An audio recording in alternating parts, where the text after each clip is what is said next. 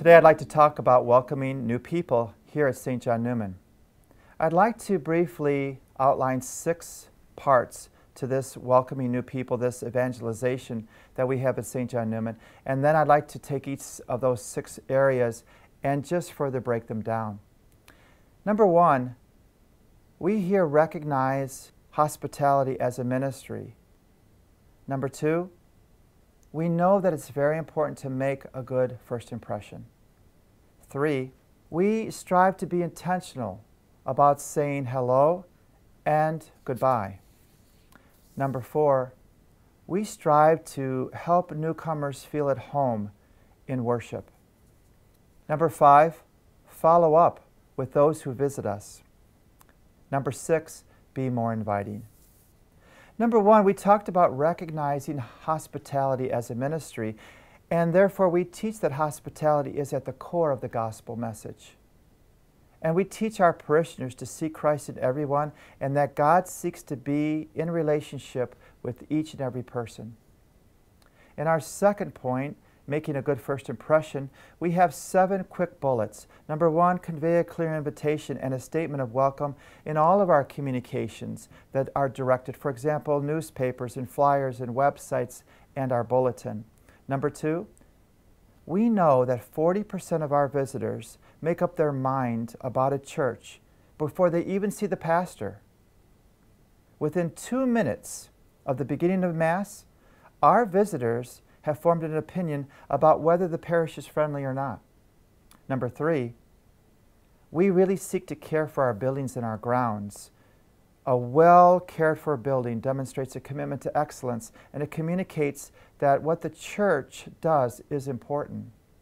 Number 4, we have a clear exterior and we have interior signage that guides our visitors everywhere that he or she needs to go. Number 5, if our parking lot is congested, if that's an issue like at Christmas, we recruit volunteer parking attendants. Number 6, we make our narthex, we make our nursery clean, safe, sanitary, well-equipped, and visually appealing to our children and their parents. And number 7, we make our restrooms neat and clean, just like McDonald's. Number 3, we want to be intentional about saying hello and goodbye. So we station greeters at all of our entrances. Number 2, we identify our greeters and our ushers with a special badge, a name tag, so that our visitors who need information can easily identify them. Thirdly, we encourage friendly, outgoing persons with a gift for hospitality to serve as greeters and ushers. Not everybody can do this, so we provide regular training that helps them see the church through a visitor's eyes. Number 4, oftentimes we try to escort our newcomers to the parish center, maybe for coffee and donuts. We just don't point in a certain direction. We actually escort them there. Number 5, we adopt the rule of 3, which says members will not talk to other members in the first 3 minutes following the service, because typically that's how long it takes for our visitor to exit. So in that 3 minutes, we want to approach them. Number 6, we enact the circle of 10 rule, that each member will greet anyone that is a member or a guest who comes within 10 feet of them. So we want to bridge that. Number 7, we say, I don't think we've met before, if we're not sure if the person next to us is a member of our congregation or is a visitor. So we reach out.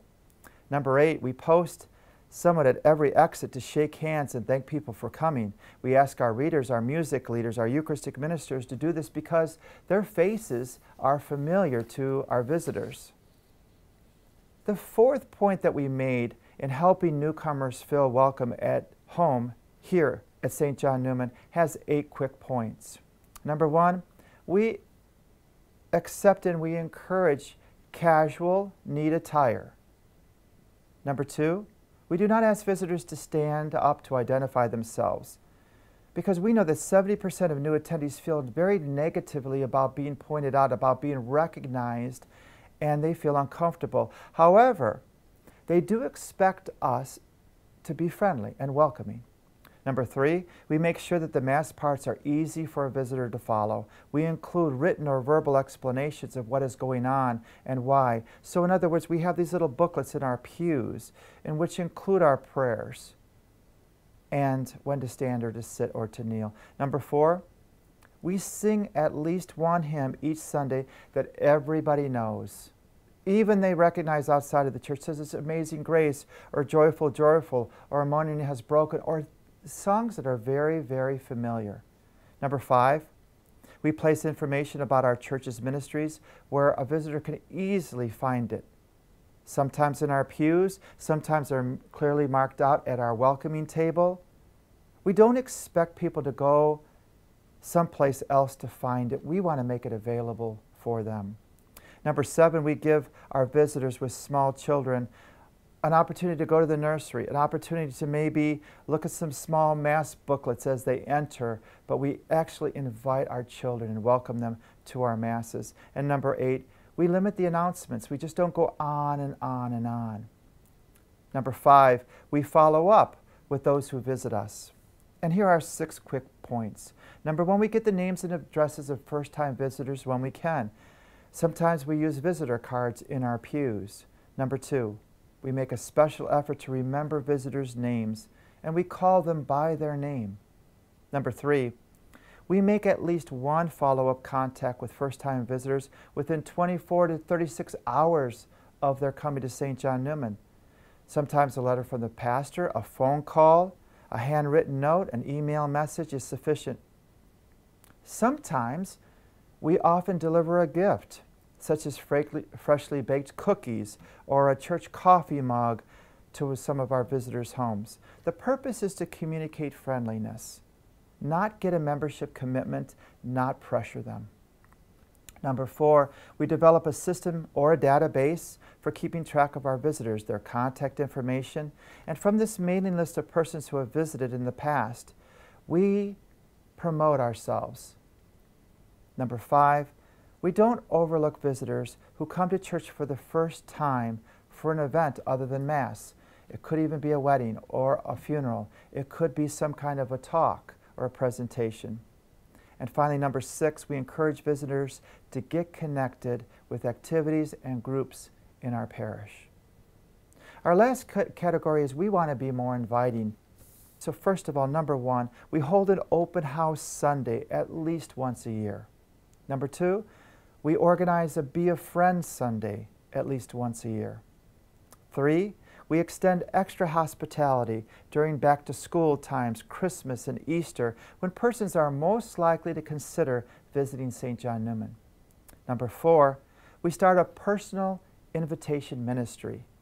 3 out of 4 people attended church for the first time because they're personally invited. Yet less than half of the church members say that they've ever invited anyone during the past year. 5, we provide training to members of how to invite others to church. 6, we print special invitations at Christmas Eve services that people can deliver to their friends.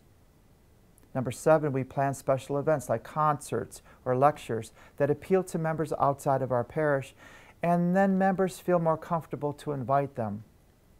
And finally, number 8, we have a special recognition Sunday for scout groups, for preschool families, for other community groups meeting in our church to encourage them to attend our worship ceremonies. Once again, we here at St. John Neumann have a very strong welcoming committee, and we do a very good job of hospitality, and we seek to even do a better job.